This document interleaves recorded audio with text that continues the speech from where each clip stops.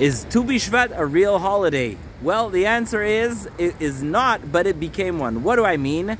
For thousands of years, Jews were standing in places like I'm standing now, in the snow, in the sleet, in the rain, all over the world. And so the Rosh Hashanah Le'ilanot, the fact that Tu Bishvat is an agricultural holiday, a holiday that marks the beginning of the new year for trees for perspective of halachic issues and a variety of issues, didn't really matter because we didn't live in Israel, we weren't owners of land, and it didn't matter that much. 100 years ago, when Jews started moving back to Israel, planting trees, working the land, producing produce, grapes, oranges, whatever it may be, suddenly the holiday of Tu Bishvat itself got a revival, it got a new life. It became a time that we can celebrate again after 2,000 years of not having much to do on Tu Bishvat. Once again, it is a holiday, so whether you observe it by eating a new fruit, by planting trees in Israel, by whatever it may be, I wish you a happy Tu Bishvat. We should celebrate not only the